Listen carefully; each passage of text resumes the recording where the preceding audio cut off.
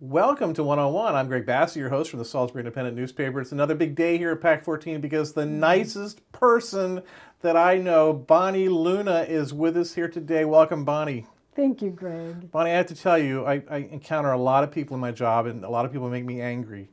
And when I start to get angry back, I remember you and what a nice person you are. And I do a, what would Bonnie do? And I calm down.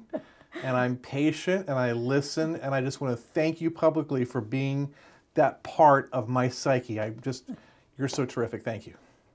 Well, I know that embarrasses you. I'm not going to say a thing to dispute that. Just keep that image. This is your big time of year. What do you got going on right now? This is an exciting time of the year for us, Greg, because we have the Magi Choral Festival coming up on Saturday, November the 18th and Sunday, November the 19th. It's an exciting year for us because we're doing a patriotic Christmas, which allows us... Patriotic? Yes. So we're going to combine a little bit of patriotism and a whole lot of Christmas. Well, we need that lately. Yes. Yeah. Gives us an opportunity to honor our country and the men and women who serve, and at the same time prepare for the holiday season. Wow, Christmas and holidays and patriotism, that's really cool. Yes. Now, this is it's a Saturday and Sunday event, and it's at Y High. Yes. As I said, Saturday, November the 18th at 7 p.m. and again on Sunday, November the 19th at 2 p.m. Everything happens at Wicomico High School Auditorium. That's on Glen Avenue here in Salisbury. And as we have done in the past years, we will have the National Christian Choir with us. Greg, you know, this group is so phenomenal, and for the listening audience who might not have ever had the opportunity to see them, they can just think Mormon Tabernacle Choir, because that's the quality of choir that we're bringing in here with the National Christian Choir. It's about 160 members of that choir, and then of course we have our Magi Children's Choir, which are made up of youngsters from right here in the Salisbury area. They're from the public schools, a lot of public schools participating. We have private schools, Christian schools, there are homeschool kids. Those children all come together and prepare for the concert. We call them the Magi Children's Choir. They are angelic. And if for no other reason to come out to the Choral Festival, folks need to come experience a time with those children. Their excitement and enthusiasm, but their talent is They really fabulous. are.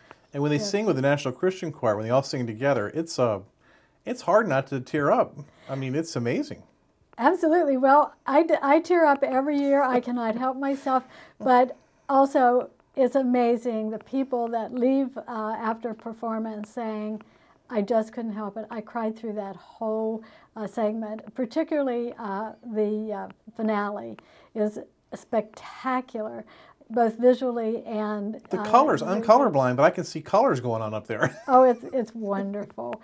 So this is a year that no one should miss the Magi Choral Festival because it is going to be a very special time for us.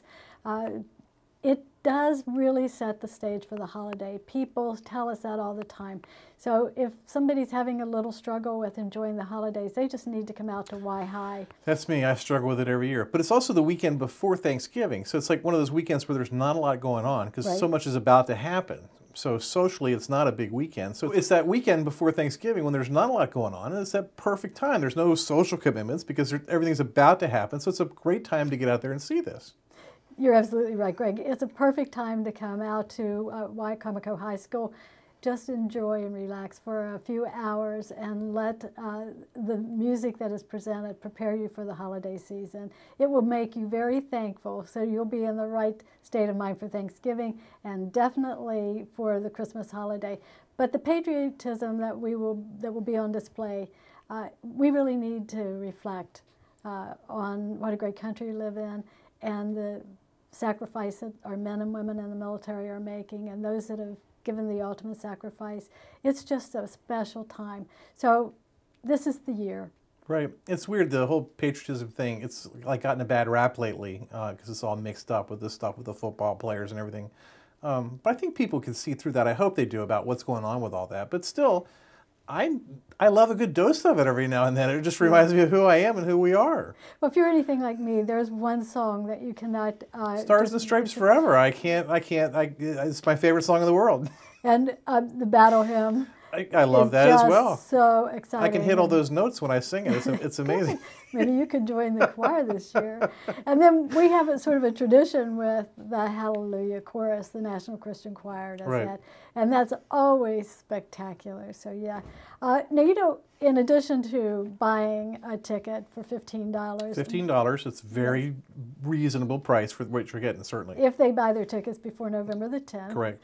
But we also ask people to bring a canned goods. So we do a food collection, which is divided equally between Joseph House Center and Christian Shelter. A couple thousand cans of food that help stock those pantries. But what's really important for us to say here today, Greg, is that when somebody purchases a ticket and comes to the concert, they're going to be so blessed. And the music, everything about it is just wonderful. But what they really need to take home is that they've made an investment in the life of an individual who is homeless or impoverished here in the community. Because everything we do it for Joseph House Center and Christian Shelter. We are fundraising for those two organizations so that they can provide the services needed for the impoverished and the homeless here in the community. They are wonderful organizations. So it's an investment in the life of someone who has a great need, and it gives us an opportunity to be able to help those individuals. I'm told that the National Christian Choir, basically the only reason they come down here is because they like us. They absolutely love Salisbury. They think it's one of the greatest places on earth. They have made a commitment to the Magi Fund and our efforts to raise funds for the Christian Shelter and Joseph House Center. But they tell us this is the highlight of their year.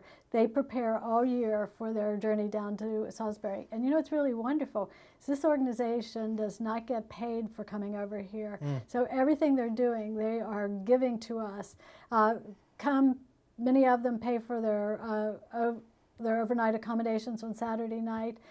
Many folks here in Salisbury open up their homes as host homes, and they take National Christian Choir members into their homes for Saturday night.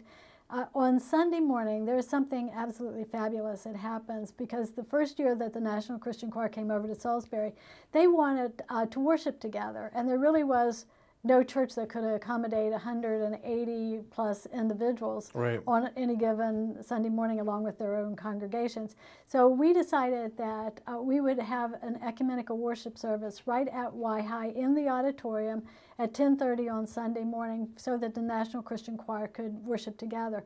We made it a public event, so it's open to the public. So every year since they started coming, we've been having a traditional worship service at Y-High, 10:30 on Sunday morning. The first year they came, they took up a collection, as would be done in any church service. And I assumed that that would be for them. For them, because after all, that would be their for an opportunity for us to thank them for their sacrifice of coming over. So what happened was, at the end of the worship service, they counted the money, and during the Sunday afternoon concert, they surprised the Magi Fund by giving that offering back to the Magi Fund for Joseph House and Christian Shelter. They've been doing it every year, and last year the offering was over $10,000. Most every bit of it comes from the members of the National Christian Choir. Well, now you mentioned the word surprise. 2-3 years ago, you were the surprise winner of the Salisbury Award. Do you want to talk about that? They came to the concert and gave you the big award, and you had no idea it was coming. They hadn't given it in a while, in fact, I don't think, and then they brought it back with you. That was an amazing event, yes. And you tried to deflect all the credit away from you and put it on the Magi, but no, it was you. No, the Magi Fund got the Salisbury Award. And so, Greg, you know what? Over the 24 years that we've been in existence, truly, there are thousands of individuals. When we think of all the children that have performed in the Magi Children's Choir. Early on, we did an adult choir. And then all the individuals that have just come along beside us and volunteered. Thousands of individuals in this community have been involved in the Magi Fund and the Magi Choral Festival. So the Salisbury Award really does belong to every individual that's ever done anything with the Magi Fund. It is an organization of thousands of people, and it belongs to the community. I just love the photos from that presentation because you have that look on your face of like, what is going on? Why am I here? What happened? Yes, actually, I could not figure out why we were disrupting the concert. I mean, we just don't do that. So yes, but what an amazing honor to receive that award, because the two people that I admire most were recipients of the Salisbury Award, and those were Sister Mary Elizabeth and David Greer. It really was very humbling and just such a huge honor. Let's talk about her for a minute, Sister Mary Elizabeth. I miss her a lot, and I actually go out to Parsons and eat my lunch sometime on the lake there, and her gravesite is there. And I think of Sister Mary Elizabeth all the time, and how she had a calming influence on me, and how she was able to explain things to me. Like, I used to think, well, why don't poor people just get jobs, you know? And you know, has sort of that right-wing attitude about everything, and she was so gentle with me and explained things, and she was a very great influence, and I miss her a lot. I know she was a big influence on you. Absolutely. She was probably one of the greatest blessings in my life. She and Virginia Layfield, and Virginia was one of the founding members of the Magi Fund. Yeah, and just that our community got to have the little sisters like that, just how lucky we were. Yeah, Sister Mary Elizabeth still lives on in our hearts, and the impact that she had on this community continues today. Her legacy is one that is to be really admired and emulated. I just happened to be covering the county council when she first came to town, and she said they were going to open the shelter up, and the council members were like, well, that's fine if you want, but we don't have any real poor people or homeless people here. And the day they opened the shelter, there was a line down the street. So the politicians did not understand what was going on in their own community, but Sister Mary Elizabeth and the Little Sisters definitely had a focus on what was going on. She was one person that I can say really heard the voice of God. When he spoke to her, she heard it and she responded. Yeah. And Christian Shelter, another great organization. Tell me about that. Christian Shelter, of course, has been in existence for, 30 years now, I believe, and an amazing work started by David Greer and other individuals here in the community. They have continued for all these years housing. Initially, Greg, it was homeless men, homeless women. Right. But in the more recent years, the greater emphasis is on families. The number of families that are coming to the door of Christian Shelter is growing every year. So right now, the greatest population in the shelter are families, men, women with children, some just women with children. They still house single women and single men, but the majority of those that they're trying to help are families. And when you think about the difficulty of being a family and being homeless, it's to me, the very thought is overwhelming. So we are so pleased that the shelter's providing this opportunity for families to have a roof over their head. You know, when they're homeless, oftentimes they're living in a vehicle. Right. And those little kids are still trying to go to school, still trying to have some normalcy in their life. So everything we do through the Magi Fund is for these two organizations. And anyone and everyone that has a heart to see people taken care of. Right. This is their opportunity to help. Come out, support the Magi Fund, support the organizations through the purchase of a ticket, but you know, they don't have to limit their giving to a $15, $10, $20 ticket. There are huge needs year-round with Joseph House Center and Christian Shelter. There's not a need too big or too small. They tackle them no matter what it is. Oftentimes the Joseph House Center is simply trying to help an individual or a family from becoming homeless because they have an eviction notice or their utilities are being disconnected because they haven't had the funds to pay. Utility help is a big part of what they do. Very big, and that helps people stay in homes, keeping folks from becoming homeless. And then, of course, there's the number of individuals that come to their doors with just a plethora of needs, whether it's for medicine, transportation, whatever. I couldn't even begin to name all of the needs that they work to meet. And then also from Joseph House, the Village of Hope spun off. And that was the first kind of thing where I saw like a program that had like a business plan and made sense, where I understood what the requirements of the program were and how the charity aspects of it and the self-help. And that's an amazing program as well. I know they have their Clue Caper in the spring, which is their big fundraiser. Yes. So that's been a successful Right. offshoot of Joseph House. Sister Mary Elizabeth was the founder of Village of Hope. And just before she passed away, she realized one of her greatest dreams, and that was to have a long-term ministry for homeless men, to be able to take them off of the street and to provide an environment where they could be rehabilitated and become functioning, successful citizens again.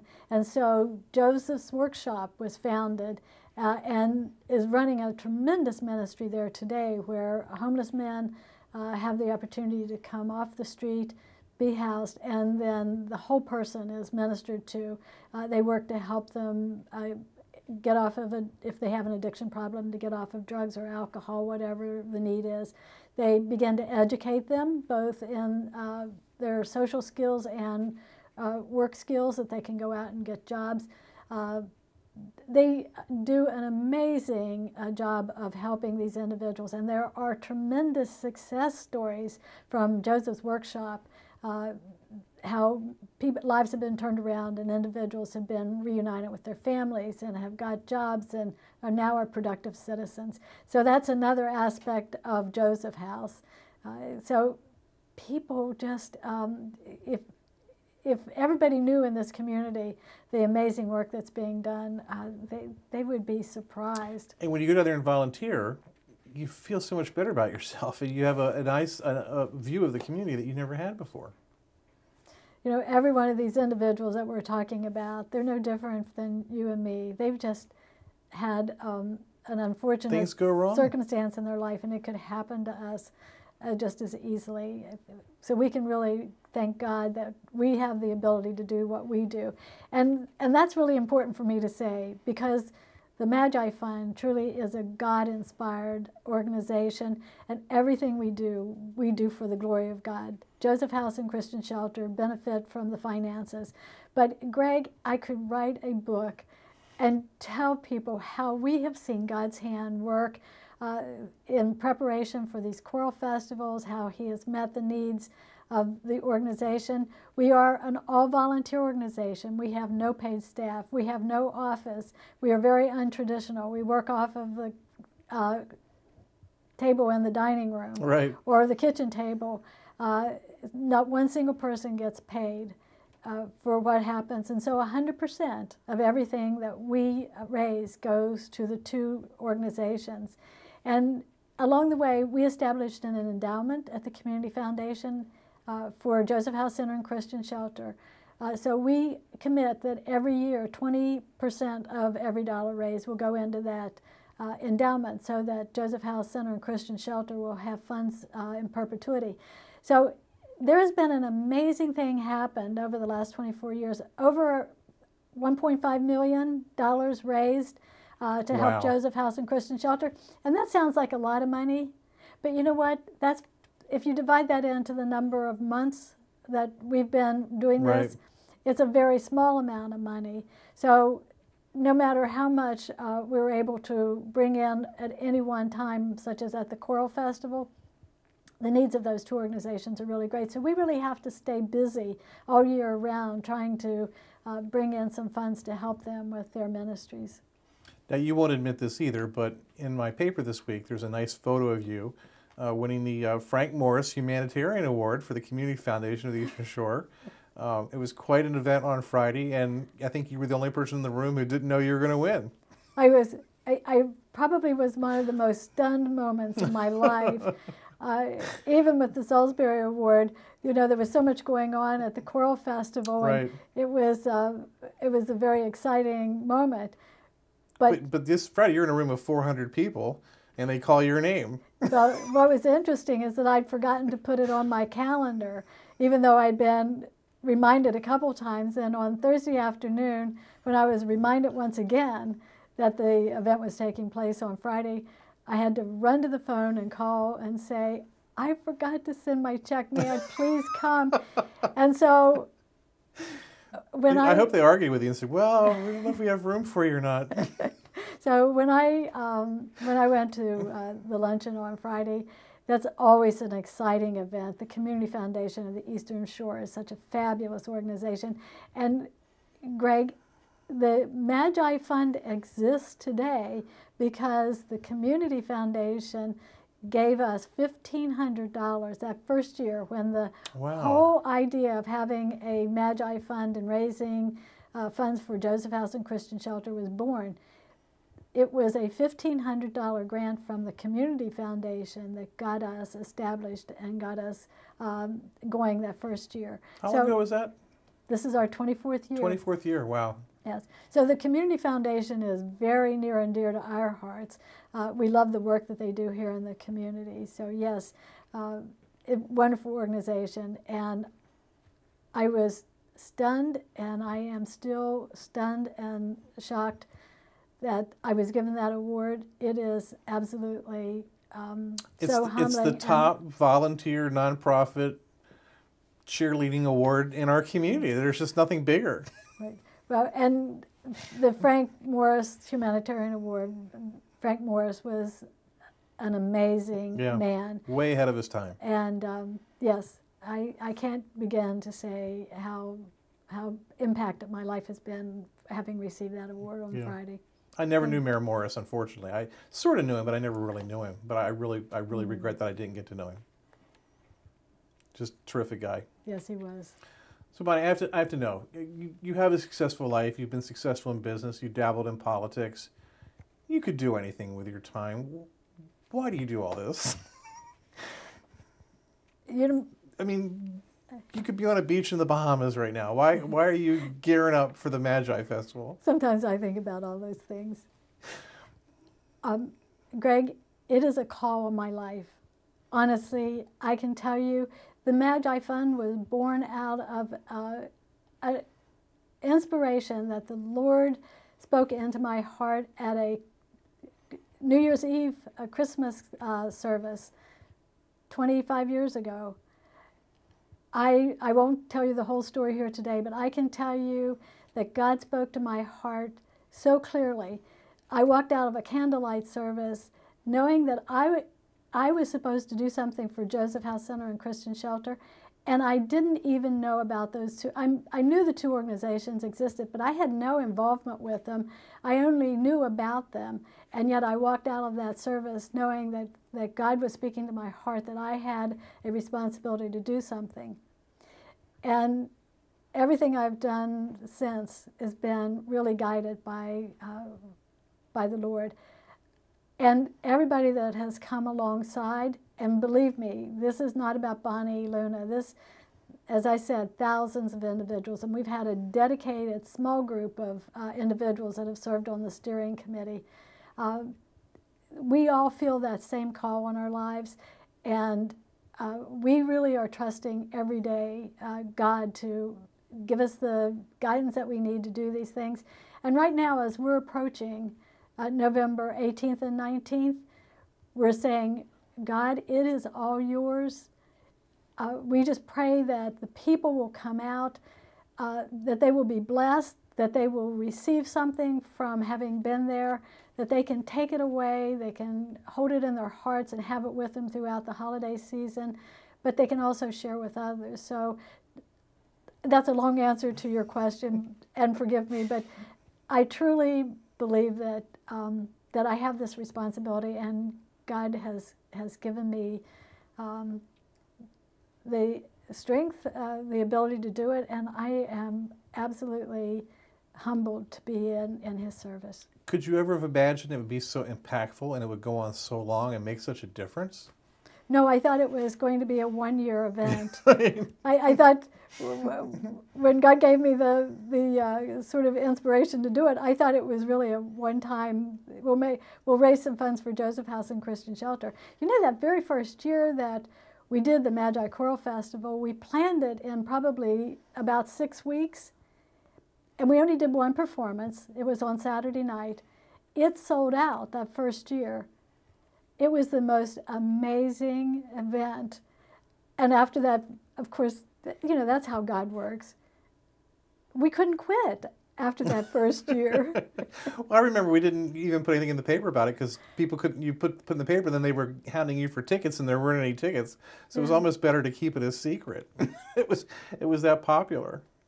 Well, we really want the people in Salisbury and your listening area to know this is a community event that no one should miss. It's special. It's there's something different about it. Yeah. If I can just tell you, one time we had a young man, I think he was probably in his mid-30s, came up to me after one of the concerts, and Sister Mary Elizabeth was still living, and we had done a Czech presentation, and Sister Mary Elizabeth had been out on the stage, and this young man came up to me after the concert. He said, you know, I don't know why I came here tonight except that my kid was in that choir. He said, and something just changed about him. He said, but you know, when that sister walked out on that stage, I knew that God was here. That's the way it's been for 24 years. Yeah, that's amazing. All right, tickets are available at Country House. Country House, all branches of First Shore Federal. Which there's like 11 of them, yeah, that's good. Marty Neat's a big supporter, president of First Shore Federal. Yes, and the treasurer of the Magi Fund. Excellent. So yes, folks can get tickets at all of the branches of First Shore Federal, at the Country House. $15 early, and then they go up to how much? 20. 20? And 20 also, bucks. we're offering tickets at the door. You know, we have, in spite of the fact that we have very large crowds, we have never turned anyone away at the door. So tickets will be available at the door for $20. It's just something that I would encourage everybody to be a part of. You know, we have people that come from all the states surrounding us. People come from as far away as Wilmington, Delaware. I have a huge number of tickets that I just mailed out yesterday all over the state of Delaware. People come from the Eastern Shore of Virginia, from as far away as Frederick and Gaithersburg, Maryland. Wow. I sent out a ticket order form to someplace in Pennsylvania yesterday. I didn't even know where the place was in Pennsylvania. People travel for hours to get here on Saturday or Sunday to be a part of this Magi Choral Festival. So I would say to the folks here on the Lower Shore, and particularly in Salisbury, it's worth your $15, your $20, and your 10-minute drive to be able to experience this amazing concert and to be just a part of this community event. Bonnie, thanks for being here today. It is my joy always to be with you, Greg. Thank you. Thank you so much. Thank you. I'm Greg Bassett from the Salisbury Independent Newspaper, another edition of One-on-One right here on PAC 14.